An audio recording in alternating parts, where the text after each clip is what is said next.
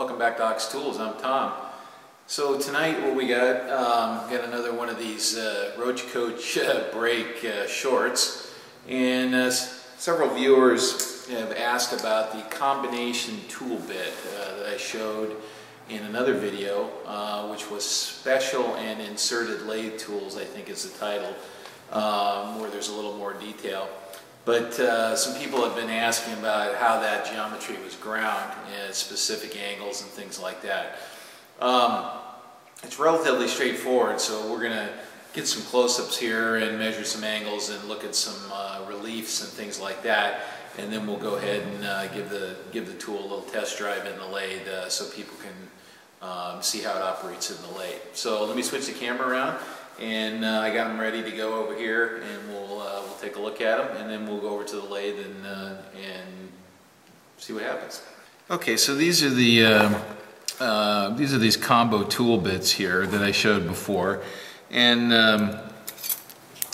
so what these do is in the lathe we can let's see if I can turn around here. So what we can do with these that's interesting is with one tool we can face up to that radius right there, from that corner right there up to there. So we can face a radius up to that big. Okay. The other thing we can do with it is with the point we can turn, and this has a 45-degree lead angle. We can turn with that, and then we can come up and we can break that edge with that, and then we can reach on the inside and break that edge. So turning a piece, facing it, and chamfering a couple of edges is pretty common stuff on the lathe. So this saves several tool changes and having to back the carriage up and pull the tool holder out, put a different tool holder in, etc., etc. Now you can't turn to a square shoulder, obviously, with these, but so a common operation here might be face, turn, chamfer, part it off, and then start again and keep going. So that's a fairly common thing when making tubes. Now, or even round stuff, doesn't have to be a tube. So there's another one, and these are basically the same here.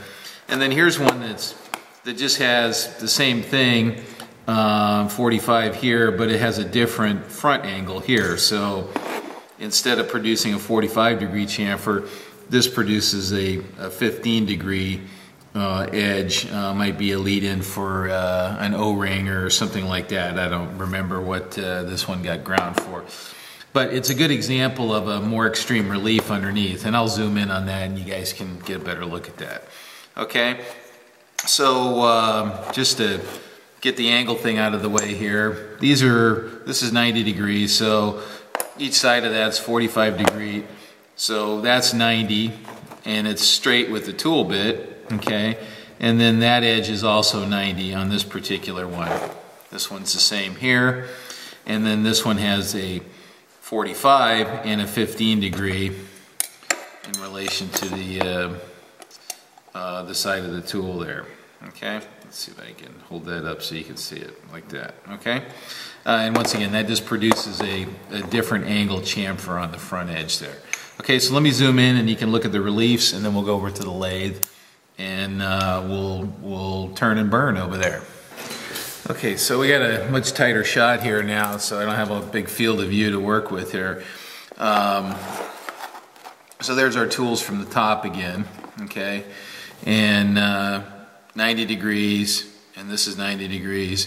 And then let's look underneath here, and you can kind of see these the reliefs and how they vary a little bit.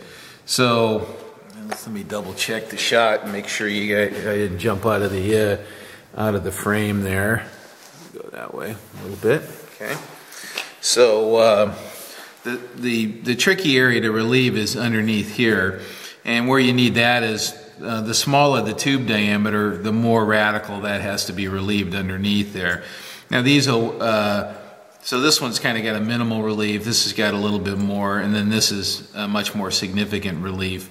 and that allows you to get into a small diameter tube and still use this inner edge here to chamfer the tube ID. So hopefully that makes sense.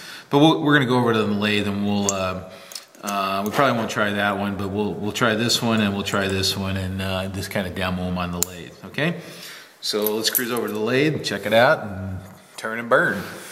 Okay, so we're mounted up in the lathe. This is a aluminum tube. It's got a little paint on the outside. We're not going to turn a lot off of it. I just want to demonstrate how this works, and so you guys get a sense of how it works. So I think we're ready to go here. This is on center, and it's square with the machine. So let's see what we get here.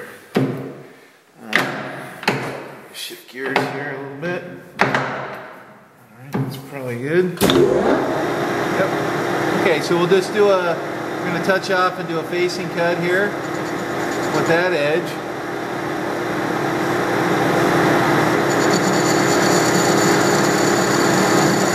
And I'm just hand feeding it here. Okay, so there's a facing cut. Well, while we're in there, let's go ahead and just chamfer that inner edge there. Okay, we got a chamfer. And now we'll come out here, we'll touch off,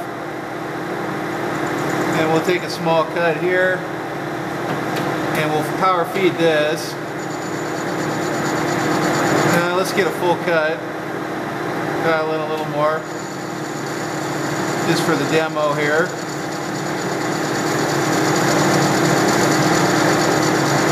Okay, and then we would come back, and then we can kiss this outer edge here and chamfer that.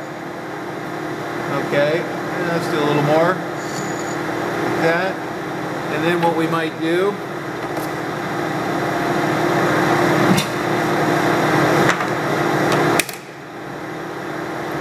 we might lop that off.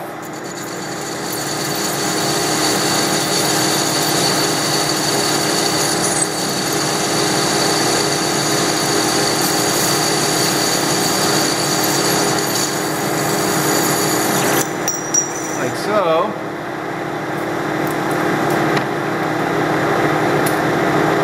and then what we'll do is we're going to put our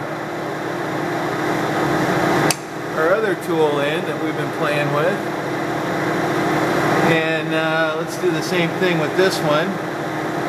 This one is a little different here. We're going to start on the inside, and then we'll come out because that's the feed direction right now.